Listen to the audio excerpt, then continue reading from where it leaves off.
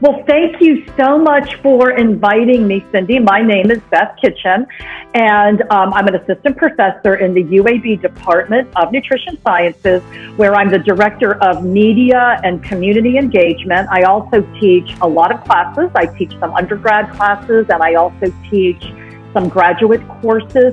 And then the other thing that I do, and this is where my clinical sort of area of interest and expertise is that I'm the patient educator in the UAB osteoporosis clinic. And so what you'll find is a lot of times when I use examples, I'm using, sort of examples from bone health and osteoporosis.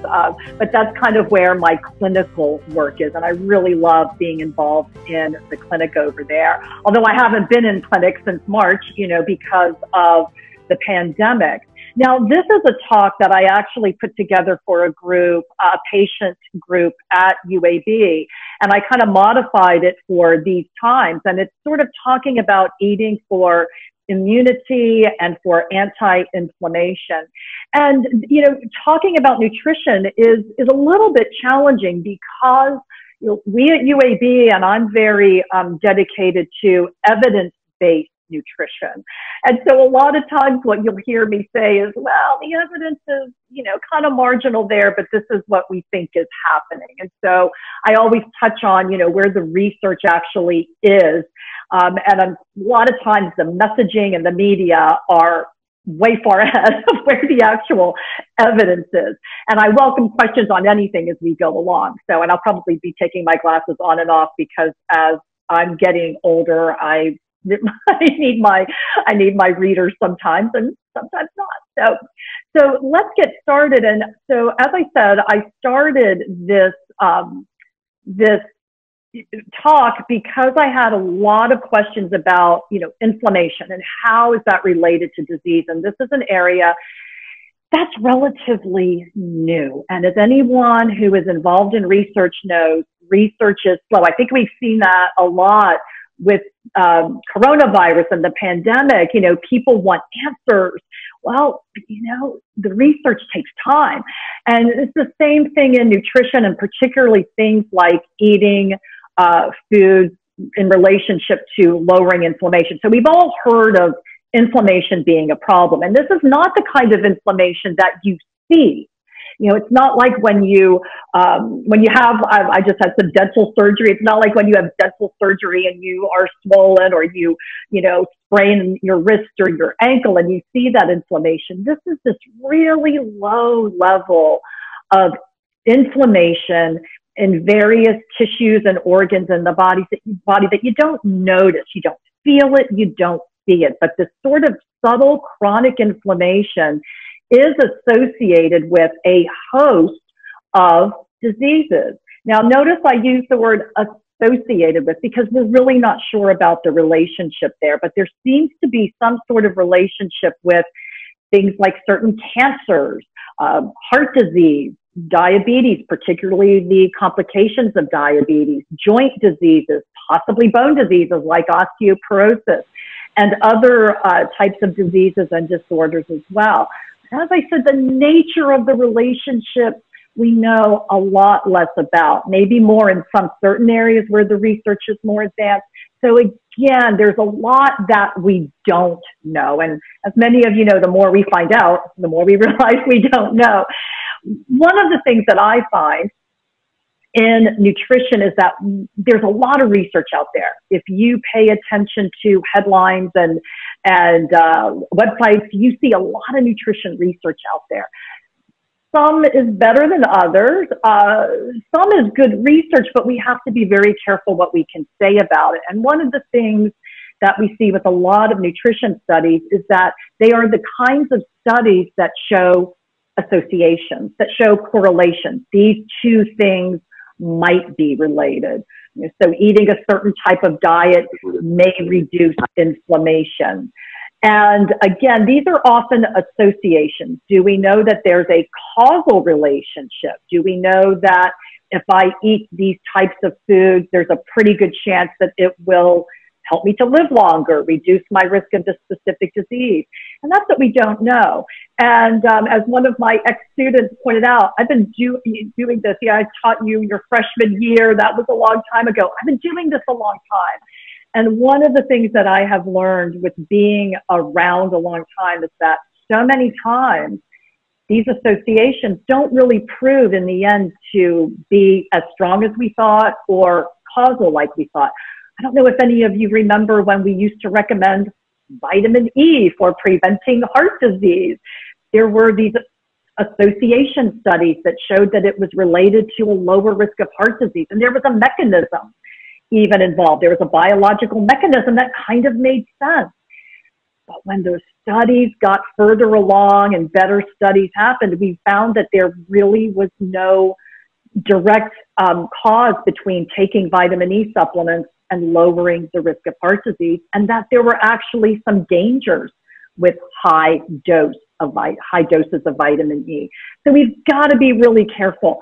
But we all want to be able to eat foods that are going to help us be healthier.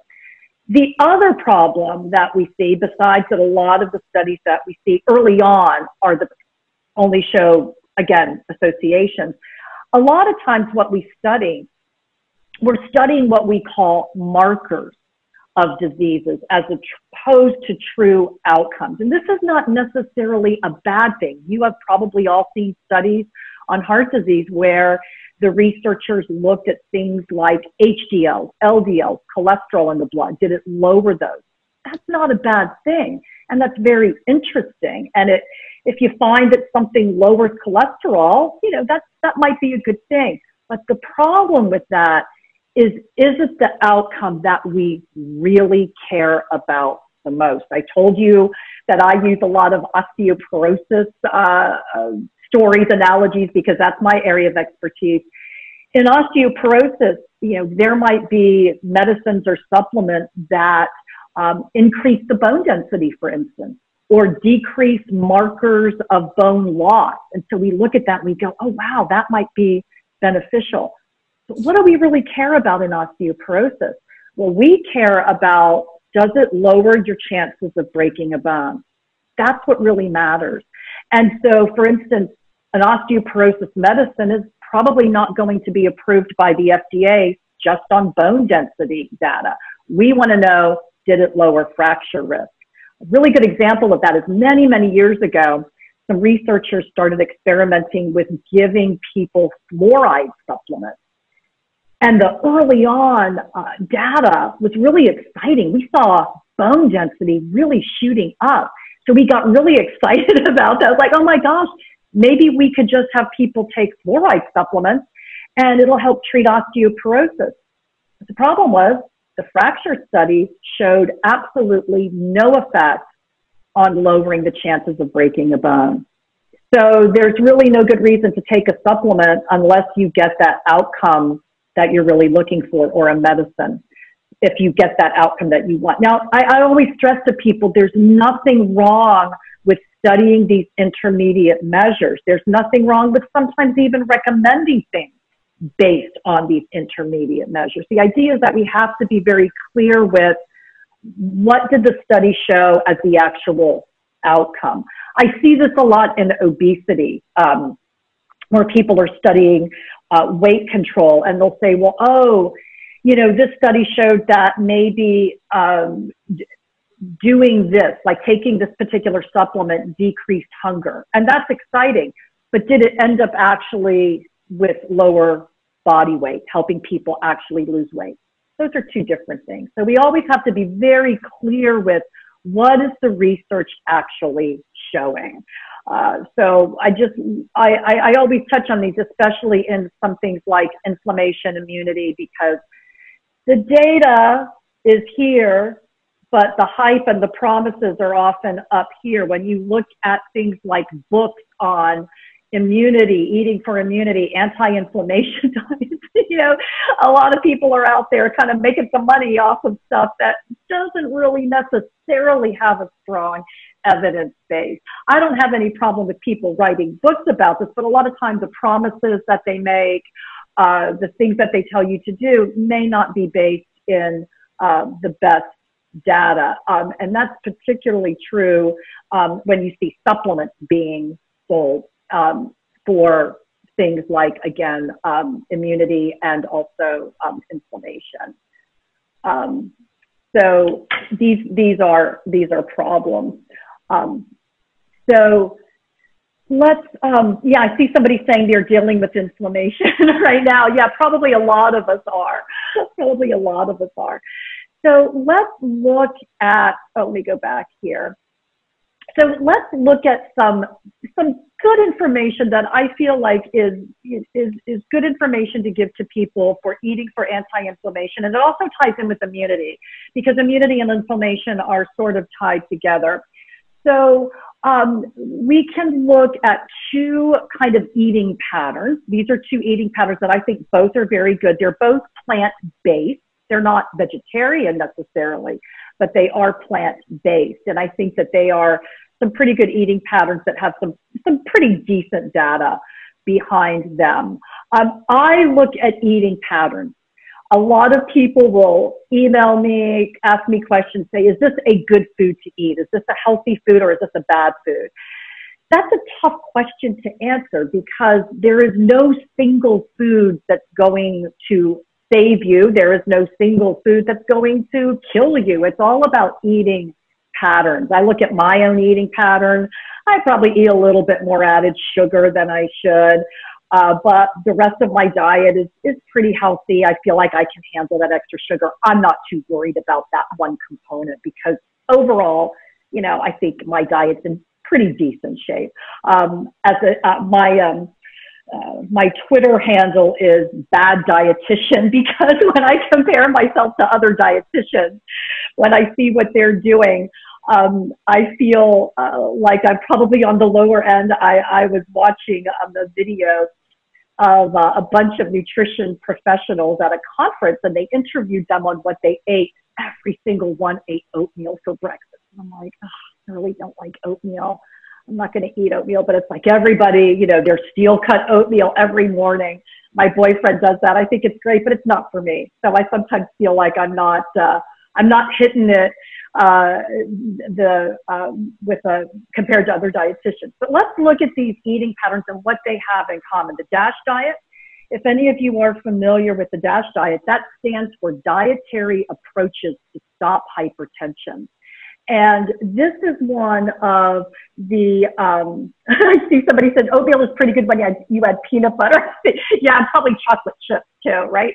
I think oatmeal, you know, I like it. I just, oh, it's so heavy in the morning. I can't take it.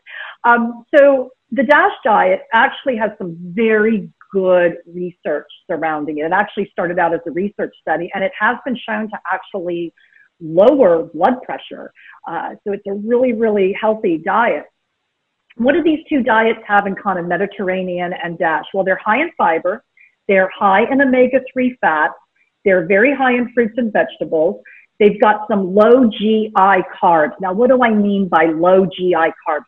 GI stands for glycemic index. Think of that as whole grain. So the whole wheat bread, the brown rice. And we're going to talk about how to work those into your diet.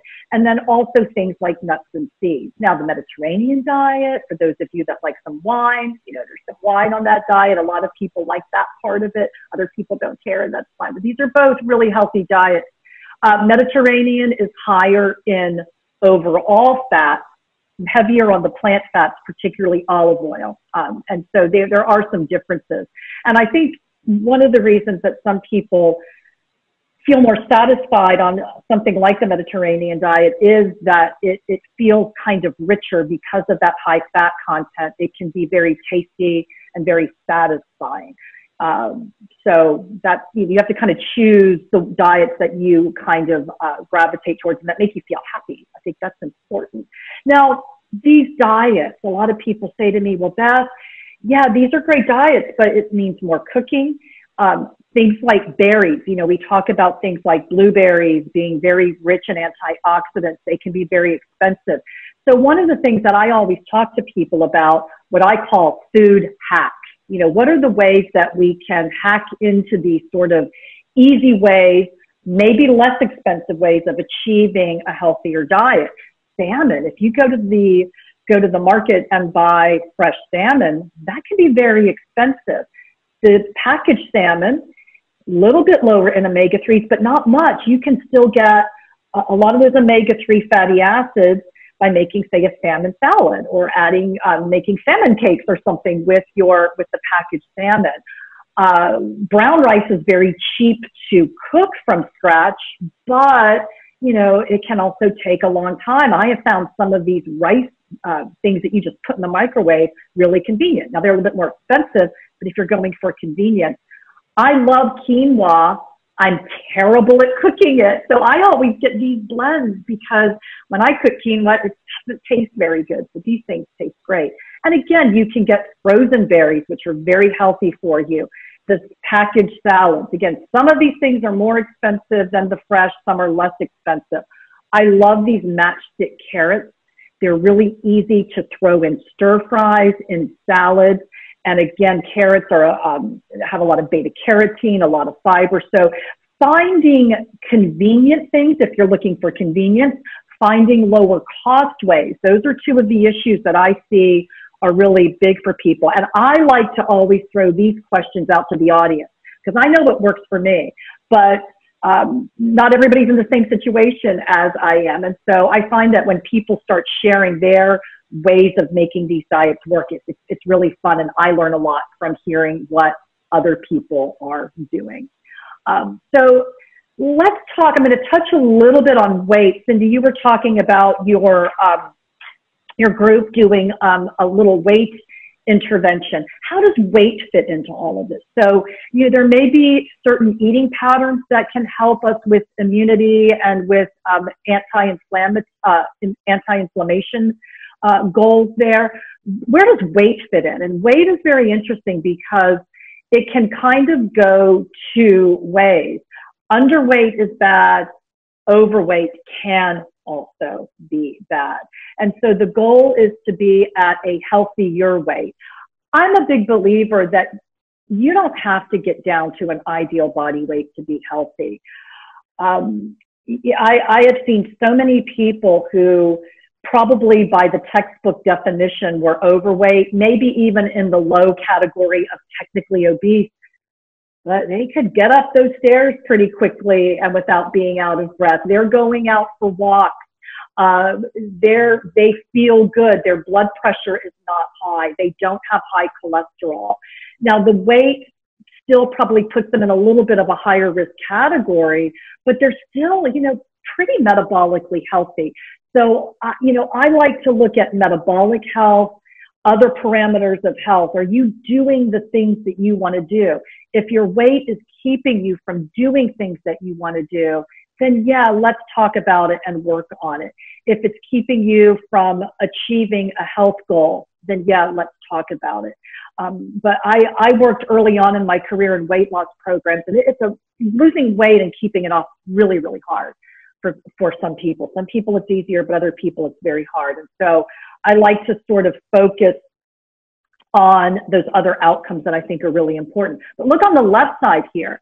If you are malnourished, if you are underweight, you may actually be immunosuppressed as well, and you can actually be at increased risk of infection. But look on the right side, you can also be, with overweight, have more inflammation because of immunoactivation. And so we really like to look at this as being at a healthier weight, as opposed to being at some textbook perfect weight. But I'll tell you, in my clinic where I work, I have a lot of patients who are underweight, and it can be just as hard to help people to get up to a healthy weight as it is to get down to a healthy weight.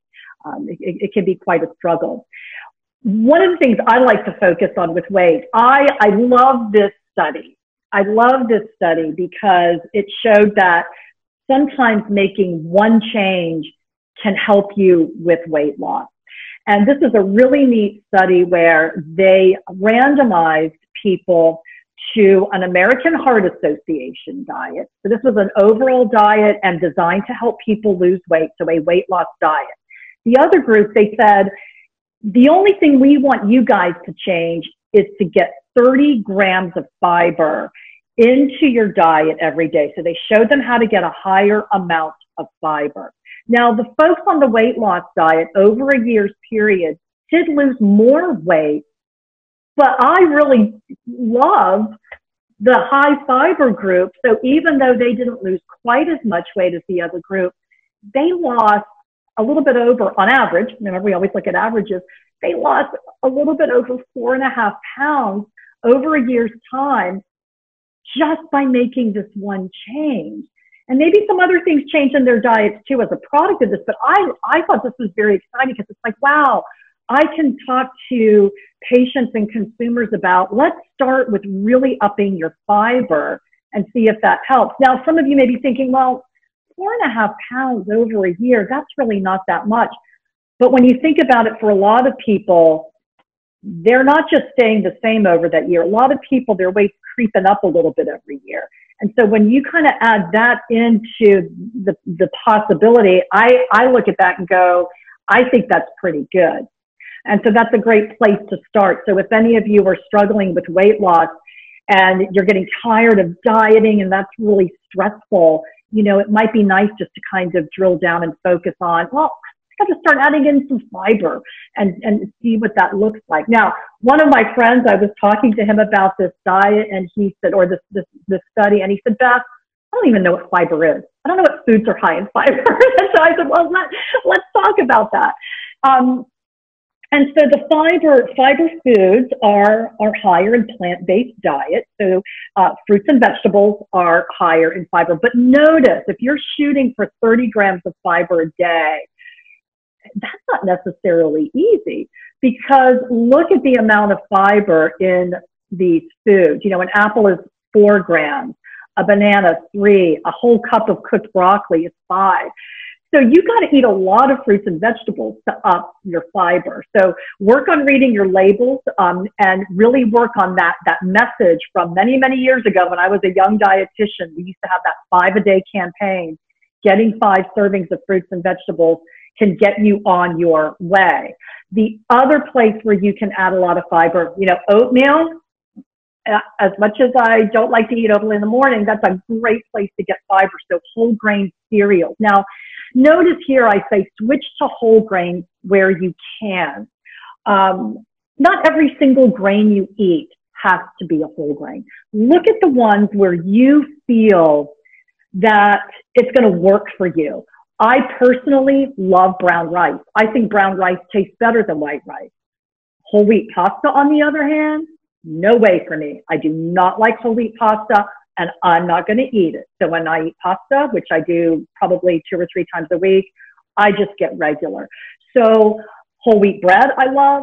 So look at the places that it's going where it tastes good to you. I think it's really important to like what you eat. So give some of these things a try, but if you just don't like them, you know, find the ones that you do like. And this is where label reading really comes into being important, is looking at the ingredients list. So when you're looking for breads that are whole wheat or cereals, the first ingredient should say a whole grain. That does not mean it's 100% whole grain or whole wheat, but it tells you that it predominates, that at least half of the grains are whole grain. So look around for things that you like. A great way to add a lot of extra fiber in, and I should have gotten a prop from my kitchen, is adding in a bran cereal. Those bran cereals, if you're eating like, you know, a regular cereal like cornflakes and you want to add some fiber, add some of that bran cereal in.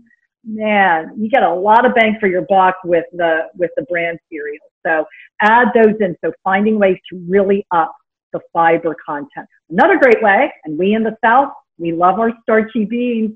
This is another great way to add in some fiber and also some other important nutrients. So nuts and seeds, and then also any of those starchy beans, pinto beans, black beans, white beans, northern beans, all of those beans are really great.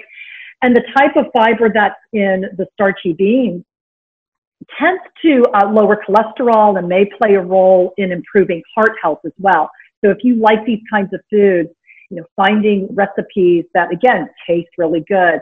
Whenever I make a bean rice dish, I like to make those. Well, you know what I add? I put shredded cheese on top. I'm a big cheese lover. And that's fine. It makes it really taste good to me. Not everybody needs to do that, but cheese, if any of you know me personally, you know that cheese is probably my favorite food. And so that really adds into the flavor for me. Plus it adds some calcium. Now, another part of this, I'm going to just check in on some things here. I usually eat oatmeal or Raisin Bran. Oh, good. This morning, Latoya, great. That's awesome. Yeah, Raisin Bran Crunch. Yeah. So a lot of great ways. Cereal is a great, quick and easy breakfast. And you can really, that's a great place to add some fiber in. Added sugar. Let's talk about added sugar because this is a place where if you're eating a lot of added sugar, it could be affecting your weight. And again, kind of my same message here with the whole grains. You don't have to give up sugar, but if you're getting a lot of it, it is a great idea to try to reduce that. Luckily, the new labels make it so much easier to look for the added sugar. And again, added sugar, it tastes so good. I like some sweets every day. I try to keep it, at least as low as I can.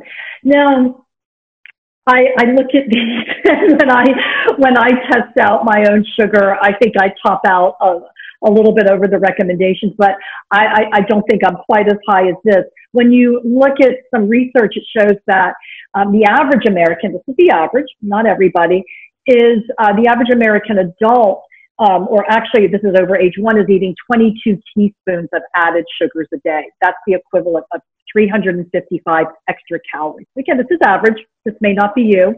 You may be more, you may be less. Look at teenagers. When they just drill down on teenagers, somebody was asking me about kids. Look at how much teenagers are eating. It's a lot of extra added sugar. Some people can handle this extra sugar, but not everybody can. The new food label came out at the beginning of this year, and one of my favorite things about the new food label is that it shows specifically added sugar. Before, some of you may have noticed this difference. Before, if you looked at sugars, it just said sugars. Well, if you looked at something like 100% orange juice, you would see a lot of sugars in there, but the sugars were part of the orange juice. Now, that sugar that's a natural part of the orange juice isn't really any different biologically than added sugar. A little bit of biological difference, but not a whole lot.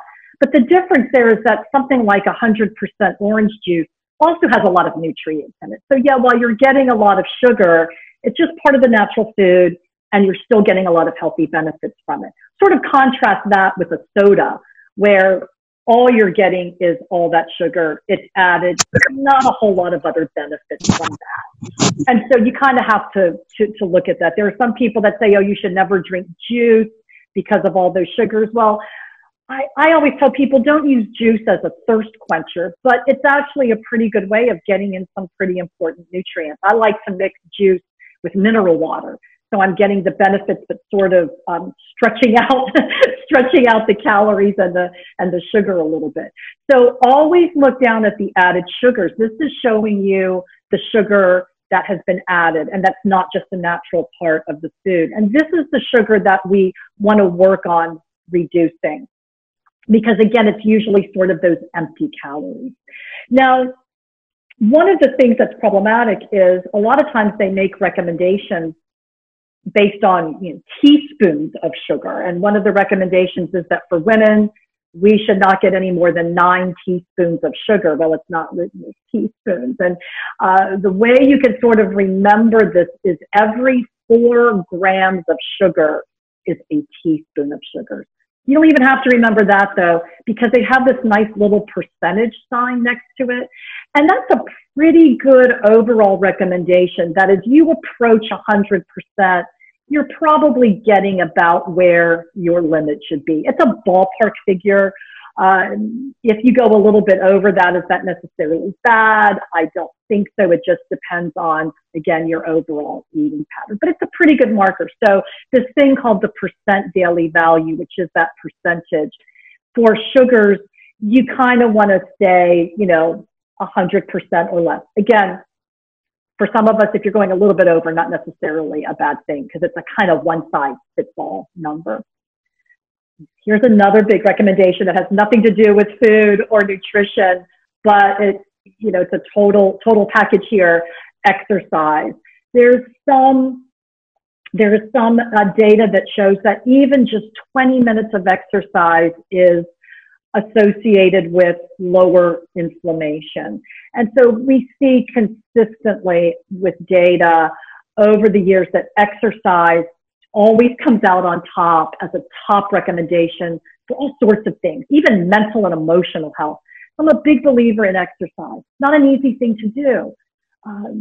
There are a lot of challenges with exercise. And so if you can find ways to work activity in, that can be really helpful. There are a lot of great, in times of the pandemic where a lot of us are at home, getting outside for a walk can be very beneficial. Not an option for everybody, depending on your situation. There are also a lot of really great YouTube videos. So finding ways of working in exercise. And again, a great message is that even just 20 minutes is great. I always recommend to my patients, if you're having a really hard time with exercise, try with 5 minutes of even just marching in place. 5 minutes, put some music on, 5 minutes every other day. Start there and work up. Another thing that works really well with exercise is getting a friend to exercise with you, either virtually or, outside. And that can be also really useful for people.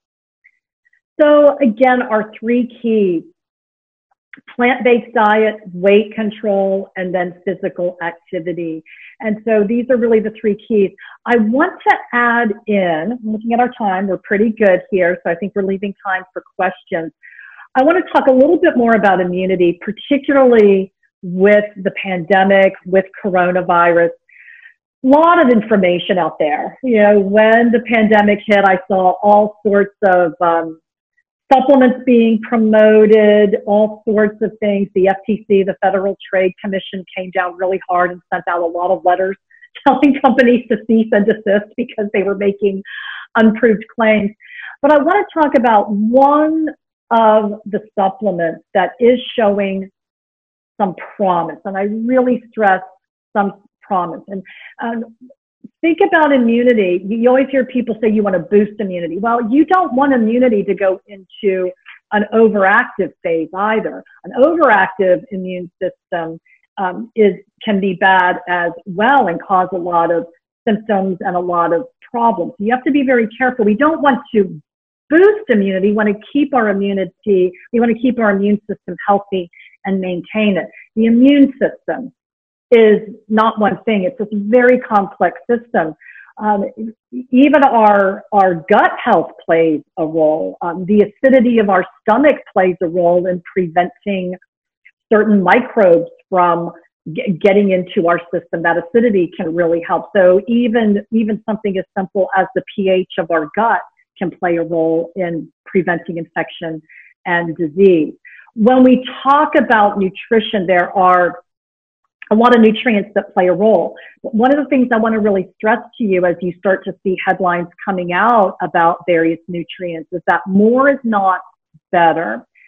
Once you reach a level of having an adequate or an appropriate level of a nutrient, more is probably not going to be better and can actually be dangerous for a lot of nutrients. So always keep that in mind. And so the nutrient that I want to talk about that seems to be, again, showing some promise is vitamin D, the sunshine vitamin. And again, I really stress to people not overdoing vitamin D because it can be toxic. And we've had patients in our clinic, in our osteoporosis clinic, where we've tested their vitamin D levels and they're way too high. And we take them off all their vitamin D supplements until those levels come back down to normal. There can be a lot of toxicity symptoms.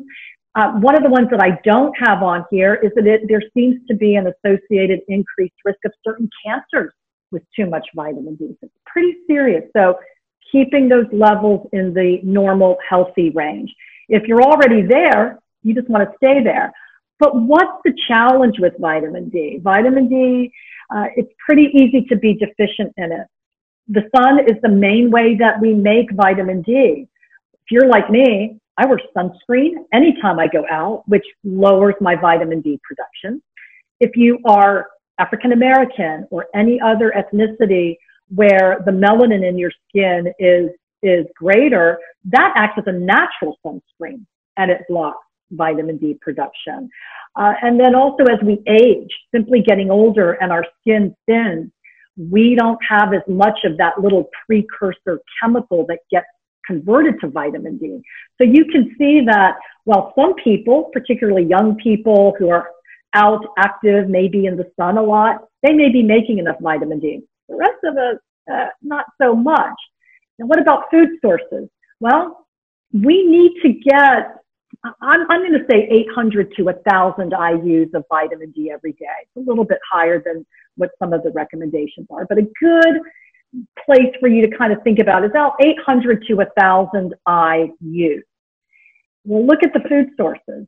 It's kind of hard to get it from foods unless you love cod liver oil or you're eating baked salmon 3 times a day. So food sources, while there are some, it's kind of hard to get a whole lot from our food. So it's probably not a bad idea for many of us to get a little bit of a supplement of vitamin D. What should you look for? Again, don't overdo it. I don't let people go over 2,000 IUs a day from supplements unless under the guidance of a physician. We have some patients that are really deficient. And if you were one of my patients and you were deficient in vitamin D, I might recommend 5,000, 10,000 IUs a day until you get up to that level. And then I look at your labs, you're normal, then I back you back down to a maintenance dose. Because again, we want to be careful not to go up into those toxic levels. Vitamin D is not a lab that we typically, that's on any of the typical panels that we do in a standard way. So it's kind of to the doctor's discretion whether or not you've had a vitamin D level check. So if you haven't, what's a pretty good recommendation? Well, I tell people to look at all of the supplements that you're taking. If you're taking a calcium supplement, a multivitamin, a joint supplement, anything over the counter that you're taking, look at the label, because a lot of things have vitamin D in it. And you may be hitting this 800 to 1,000 supplemental vitamin D level, and so you're most likely fine. What if you're not? What if you don't take a calcium supplement that has D? What if you don't take a multivitamin? You're not getting much vitamin D. Then you can get an over-the-counter, plain old vitamin D supplement. They have them in all different levels from 400 IUs up to 5,000 IUs. And so you can get the one that kind of suits your needs. They're tiny. They're very easy to take. I do recommend that you take them with food. But again, I really, really stress the not overdoing it part. And again, this is the one supplement where we are seeing some data. It's not necessarily causal, but they are seeing that people who have normal vitamin D levels are less likely to be diagnosed with coronavirus. They're a little bit less likely to have to go on oxygen or go on a ventilator. These are association studies. It doesn't mean that taking vitamin D is going to definitely protect you. It might give you a little bit of an edge. So I really kind of express this data to you with caution and moderation. It's not the end all be all, but it's a safe thing to do if you're, not overdoing it. And it's an inexpensive thing to do. And then there's also other benefits to vitamin D, supplements with bone health, et cetera. And it is one of the supplements, as I said, that we tend to be a little deficient in. Hey, Beth, before we get too much further, hey, let me just, there have been a couple questions. Sure, and that kind of concludes my slide. So that's a perfect timing on there. And in fact, I'm going to take these down so we can talk. So yeah, let's chat now with questions. So the first question I saw, it's up just a bit, like at 10:39. If you've been prescribed a lot of steroids over the years, does this cause a lot of issues with your immune system? I don't know how it affects the immune system, but I can tell you that a lot of the corticosteroids, things like prednisone, if you have been prescribed those, it can affect your bone health. So we know that there can be an effect on bone health. It may affect vitamin D levels. And so there could be a link there. If there are any doctors in the house who can speak to the effect on immunity, they actually are, corticosteroids are very strong anti-inflammatory. Now, what effect that would have on the immune system? Could it suppress the immune system? Possibly, depending on the amount that you're taking. But we do know that there's a strong relationship between corticosteroids and osteoporosis. So I would recommend that anybody who's been on corticosteroids longer than 3 months, that you talk to your doctor about your bone health, because there's a really strong relationship there. There's actually a diagnosis of corticosteroid-induced osteoporosis. So definitely pay attention to that. Someone just texted me a question. It says, can you ask about inflammation in lupus patients, and is there a correlation between food and lupus? That's a wonderful question, and I have looked at some of those studies, and I have not seen anything really strong there. The same thing with things like rheumatoid arthritis, all of these sort of immuno-related sort of diseases. And what we do recommend is sort of what we talked about today, this overall diet of, getting omega-3 fatty acids. I do recommend that if people can do it, eating fatty fish 3 times a week. Possibly taking some omega-3s. I would talk to your doctor about that. Some are better than others. When we get into talking about supplements, they're not regulated. That can be good, that can be bad. You don't know what you're getting sometimes. So I do recommend for people with lupus, for people with rheumatoid arthritis, this, sort of what we talked about today, the sort of anti-inflammation diet. Can I point you to any causal data on that? Unfortunately, no. But this is one of those things where it's at least a safe thing to do and could have possible benefits. But I do recommend things like, I think the fatty fish 3 times a week, things like salmon, sardines, can be very beneficial.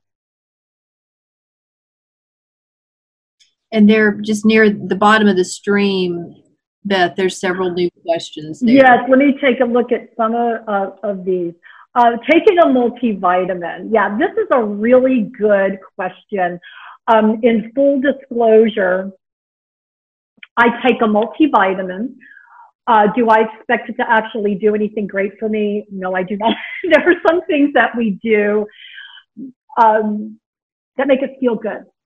There's this aspect of health that are sort of what I call the rituals that we do, the self-care rituals that make us feel good. And that's one of the reasons I take a multivitamin. I take a multivitamin where 2 tablets are a dose, and I just take 1 tablet a day. So I'm actually getting a half dose because I just want that little extra insurance.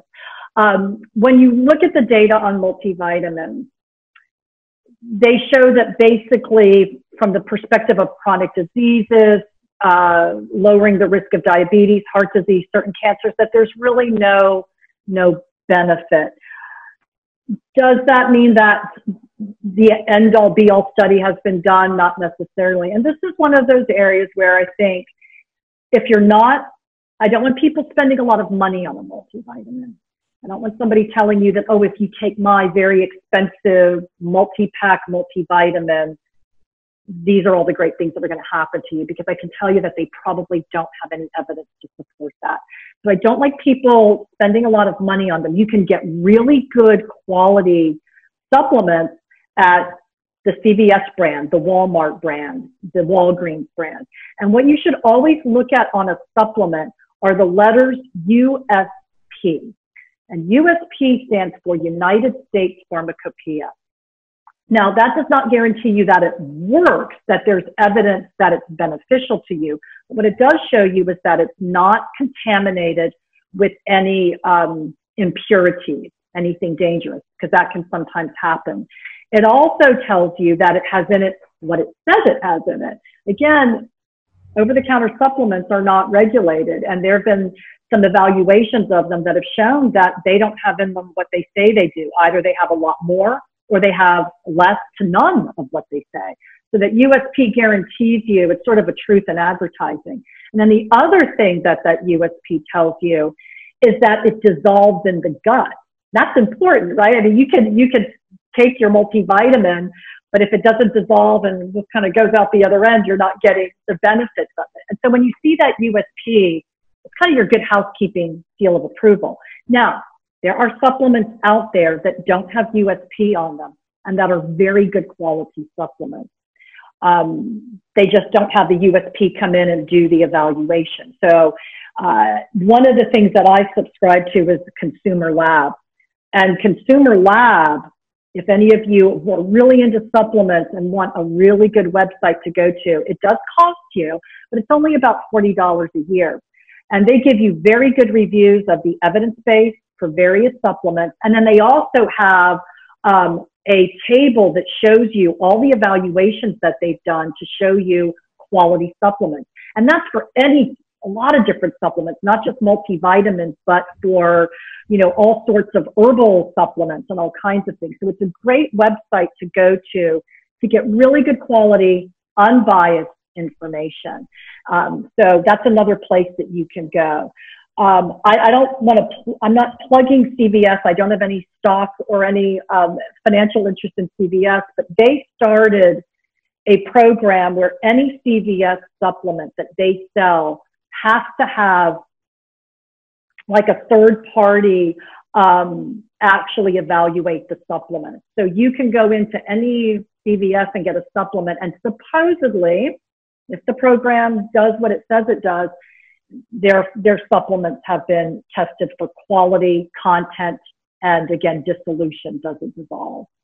So my feelings on multivitamins are, is it going to help you? Maybe, maybe not. But if you take one that does not have mega doses, be careful not to go for these ones that have, you know, like 10,000% of the daily value. That's probably not going to help you and can be detrimental. So a good basic multivitamin, why not? It's a big, long answer to that question. Complicated question. It is, but it's a really, really good question. Is fish oil an okay supplement if you hate seafood? That's from Alice. Yes, I think it is. And I don't have any information on that right here, but that would be one, Alice, that would be a really good place to go to a website like Consumer Lab to find information about that. You can get plant sources of omega-3 fatty acids, but the plant sources are not quite as potent as the fish oil. So I think fish oil supplements are okay, but you really want to be careful not to overdo it. So I would look for a good website to find some really good solid recommendations on that, and talk to your doctor about it too. So I think that's a good recommendation. Do you recommend a fiber supplement? I'm very, you know, I'm a nutritionist, so I always kind of go foods first, but I think there are some good fiber supplements that you can get out there. I don't have examples of them right here, but yeah, there are some that you can go to. And so I think that's a way to get them. I'm not against supplementing if, you know, foods are just not doing it for you, but I always try to recommend, try to get in there and get it from foods first and see how you do. When you start increasing fiber, make sure that you increase your fluid intake, because if not, it can actually constipate you, because fiber needs to absorb that fluid to soften stools to then move through your body. Some of the fibers do. There are different types of fibers. Beth, scroll up just a little bit more. There's a question about a couple we've missed. One about tips about eating out. Oh, yeah. So you're eating out. Are you talking about eating out from the perspective of eating healthily, or I'm not eating out yet. I'm waiting till the vaccine. I'm seeing too many people in these packed restaurants. But I think if you're talking about general health, eating out, I have been doing takeout. I do like to do takeouts. If you're talking about it from a general health perspective, one of the first things I recommend with eating out is, portion size. A lot of times just taking that meal that's pretty huge and getting 2 meals out of it is going to serve you well with making sure you're not overdoing, just simply calories. My feelings about eating out, I love to eat out. I'm a foodie and I love food. If you eat out a lot, then making healthful choices becomes more important if that's a big part of your life. So getting things like, ordering vegetables and salads and getting those healthier foods. If you eat out less frequently, is it as important to always make that healthy choice? Can you go and eat French fries? Now, French fries are one of my favorite foods. I don't get them that often. But, when I go out, if the French fries are looking really good, yeah, I'm going to get them. Some of my favorite French fries in town were these garlic fries that I just love. And what I would always do is this place that had them, I would always get the garlic Parmesan fries, but then I would get a salmon salad. So I kind of felt like I was balancing out and getting my salad, I'm getting my salmon, and then I'm having my fries on the side that I share with everybody. So I think it's really important to enjoy your food and find ways to do that where, again, you're enjoying foods, sharing the higher fat, higher calorie foods, and then focusing on those healthy foods. I don't know if I answered your question. I think you hit what she was getting at. I think for me, again, I'm a nutritionist, but I also really love food, and my mom is Italian American, so I grew up in a very food-loving family, and so I tend to shy away from real extreme diets. Somebody was asking about the keto diet, and I think keto diet, there's some data that if you've got diabetes and you really want to reverse your type 2 diabetes, for some people, the keto diet can be really, really helpful. It's a pretty strict diet. Now, if you want to control your diabetes through diet and not have to take medications, that might be a really good route to go to. And there are some people that really enjoy a keto diet. And so I think you have to look at it from, what's important to me in my life as far as my enjoyment of food, what kinds of foods I like, and then also my health goals. And I think the person who was asking about the keto diet was asking about it with fatty liver disease. And yeah, the keto diet is very high in fat, and there have been some groups of people where that's not really probably the safest thing to go with, because you can sort of overload that liver a little bit. With fatty liver disease, we generally recommend, if you are carrying extra weight loss is one of the most effective things you can do. And so that may be a place to start with. For any of you that have chronic diseases or specific conditions, talk to your doctor about getting a referral to a registered dietitian. At Kirkland Clinic, there are a bunch of registered dietitians that are there to help you. And a lot of times it's paid for. Sometimes, not all the time, but insurance.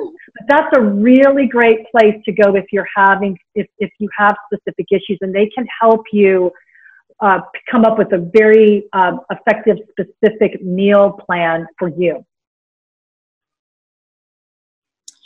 The only other question I see here that we haven't touched on yet is the turmeric, if I'm pronouncing that correctly. Yeah. Turmeric is a supplement that you see a lot of people recommending. The studies are kind of inconclusive. It's one of those things that I think if you want to take it, it's probably not going to be harmful. It's one of those things where we talked about the markers of inflammation, where it may be beneficial for reducing those markers. Does it have an effect on disease outcomes? That's the big question. I don't think it's particularly harmful to take it. This would be another great one. We're going to a website like Consumer Labs to look for specific supplements that have in it what they say they have in it. With the supplements, I really want to stress that the things we talked about today, these are the ones: exercising to reduce inflammation, getting the fatty fish, the Mediterranean or DASH type style plant diet. That should be your first approach, because that's where we so far see the best data. Is this data slam dunk? I wouldn't go that far, but that's where we see the strongest data. So that should be your foundation. And then you can start with adding on various supplements like turmeric or other types of supplements that may play a role. With the supplements, again, it's really important to look for quality supplements and to make sure that you realize that, the data is here. A lot of the promises that you see are up here. So it gets a little ahead of that. My feeling is that if it's not dangerous and you're not breaking your budget on it, why not try it? Mm-hmm. Mm-hmm. Good questions, guys. Yeah, these were wonderful questions. Wonderful questions. Yeah, I know we're close on time. I do have this ties back to, we're talking about cheese and kind of how satisfying that kind of food can be. So yeah, one of my new favorite quarantine snack is, I've discovered these dried figs that Sarah and I were chatting about. They are so good and they're so high in fiber. But I'm going to tell you something. They taste a lot better with some brie. Yeah. I love it. Yeah. Yeah. I've kind of started making that, like I'll eat, 5 or 6 figs, but then I'll cut a few little slices of brie. So I don't know if I'm just completely negating the benefit of something like that. You're not negating it. You're still getting that fiber is still effective. Those nutrients are still effective. If it starts to make you gain weight, then I would be more concerned about it. But if you're enjoying that, again, I'm a foodie. I kind of err on the side of enjoying your food.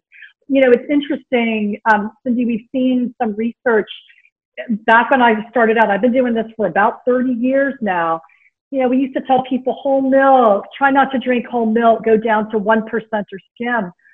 Some of the data now shows that whole milk probably isn't a risk for heart disease and the high-fat dairy products. The other thing, and I've had some patients tell me this anecdotally. I had a patient who told me that she drinks milk, and I'm not a big milk drinker. I like my other dairy, but I'm not a big milk drinker. I'll put it on cereal. But she said that for her, when she would drink a cup of milk, it satisfied her. And when she drank a cup of milk in the afternoon, she found that she didn't crave other foods later on in the day. Yeah. Now, is that going to be true for everybody? That was her experience. And so I think things like that, you have to kind of look at your own experience with foods.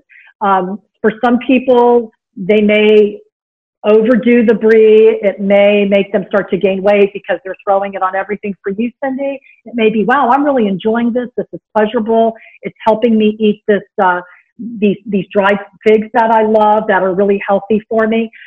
Parents with kids, I've had parents that have said, well, the only way I can get my kid to eat carrot sticks is for them to dip them in ranch dressing. That's fine. They're getting all those healthy nutrients. Interestingly, when you eat a high beta carotene food like carrots, research has found that if you don't have it with a high fat food, it doesn't get absorbed as well. So sometimes these foods that we think about as not being healthy, because they've got, say, some fat in them, they might actually be helping us absorb those healthy nutrients. So I always tell people, when you have a salad, when you're getting, particularly foods that have beta carotene in it, it needs fat for absorption. So adding olive oil, adding some salad dressing or some cheese or some nuts with some fat, it's actually helping you to absorb that healthy nutrient. Interesting. Yeah, and so I think this goes back. I'm very big on sort of traditional food ways. I eat Mediterranean simply because that was my upbringing. I don't do it because it's healthy. I do it because that's how I was raised. That's what I like. I'm lucky that it happens to be a healthy way to eat as well. So we have to work within our traditional food ways a lot of times. Yeah. Well, I know I'm kind of trying to keep an eye on time. I hope we're not keeping you from something. No, I am fine. So if anybody has any more questions, I'm happy to stay a few minutes over.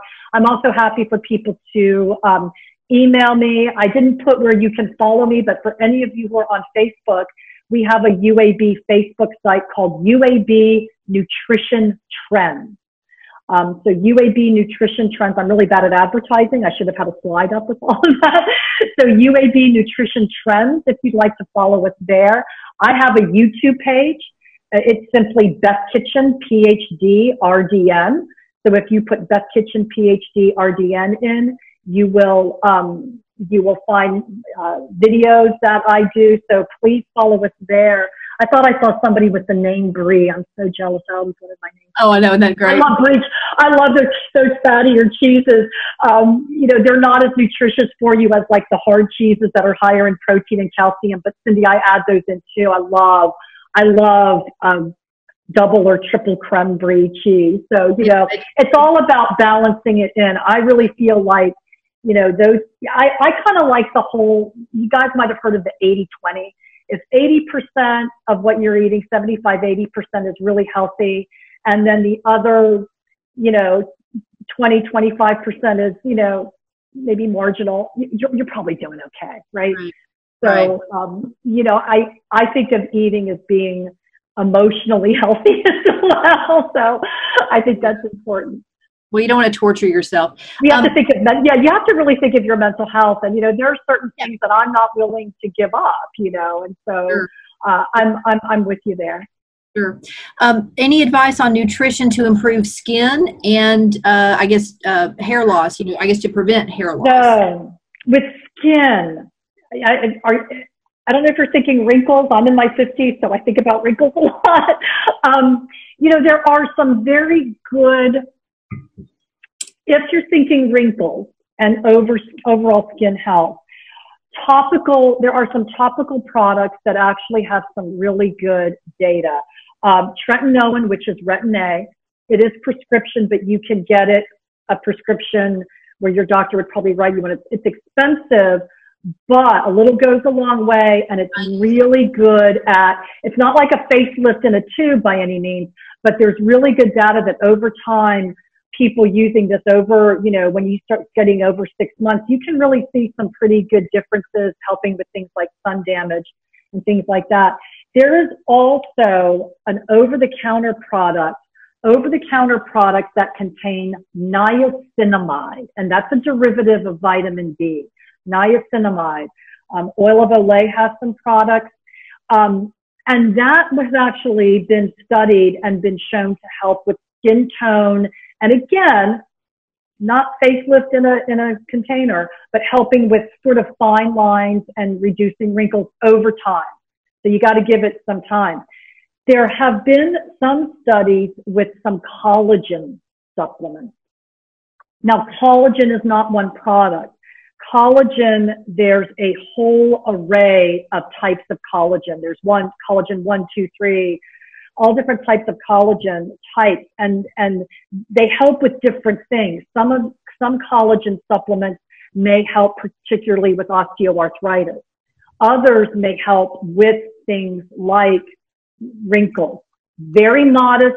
The studies show very modest effects, but that's something to try. And if you go on my YouTube page, I did a TV segment one morning on collagen supplements and what to look for. If you go on my YouTube page, you should find that there. If you don't find it, email me and I can send you the link to that. And I go through in that video the different types of collagen supplements and what might help with what thing. So basically with skin, it's, you know, maybe collagen supplements are beneficial modestly, but, you know, if you really want something that's been shown scientifically, I would go for those topical. Again, if you're talking wrinkles, tretinoin also helps. Tretinoin is the Retin-A. if you have problems with acne and pimples, it really helps with that as well. Mm-hmm. Mm-hmm. Again, these things are not super cheap, but, you know, a little goes a long way and they can last you a long time. So there's a little sticker shock, but they can last quite a long time. Yeah. Yeah. Yeah. For sure. These masks are making me break. Oh yeah. I have talked to a lot of people, who, you have to wear particularly the N95 mask, nurses, doctors, other healthcare workers, all the support staff that are, you know, those frontline folks that are out there. And yeah, I've seen, you know, a lot of people that have breaking out problems, and it's pretty bad. Yeah, that's a problem. Is there anything you can recommend in dietary wise to help with hormonal stuff? I think we're all women on here now. Yeah. So. Are we all postmenopausal women now? Yeah, there have been, you know, depending on the symptoms of menopause that you are experiencing, you know, if you're having hot flashes, there's nothing that matches estrogen for getting rid of hot flashes. Now, there are a lot of issues with estrogen. If you have a personal history of breast cancer, a family history of breast cancer, it may not be the right choice for you. But many gynecologists these days, are recommending super low dose estrogen in the patch form, which seems to be safer from the perspective of stroke risk. So I would talk to your gynecologist if you're having severe hot flashes. There are a lot of studies that show that, you know, it may be probably safe for those early years, early postmenopausal. It's really long term where you want to kind of be careful not to use the estrogen. As far as supplements are concerned, the data is somewhat disappointing when you look at estrogen supplements, soy supplements. There is a soy supplement, and if you're talking hot flashes and bone loss, there is a soy supplement called Phosphine. It's a supplement, but you have to have a prescription for it. It's in this weird category called a medical food, and it actually has good data on it, and it's soy. But a lot of the soy supplements out there, the formulations have not been studied, and they are a combination of two soy estrogens, genistein and dedzine. Only the genistein seems to be effective in reducing hot flashes and helping with bone health. So this supplement called Phosphine is simply the genistein. And some of my doctors actually do prescribe it in our clinic for women with not too bad osteoporosis, because there's some modest bone benefits from it. So my doctors actually do sometimes prescribe it if somebody's not super high risk for fracture. And it does have data that shows that it reduces hot flashes. There may be other supplements out there, but the data are so mixed. And you'll see a lot of promises out there. And so that is a very much a proceed with caution.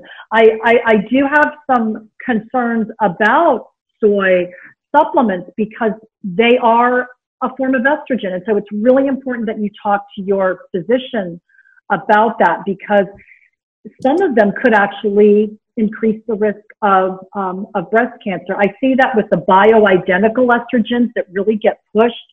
They say they have data that they're not going to increase breast cancer, and that is not true. So you've got to be really careful with a lot of the bioidentical estrogens.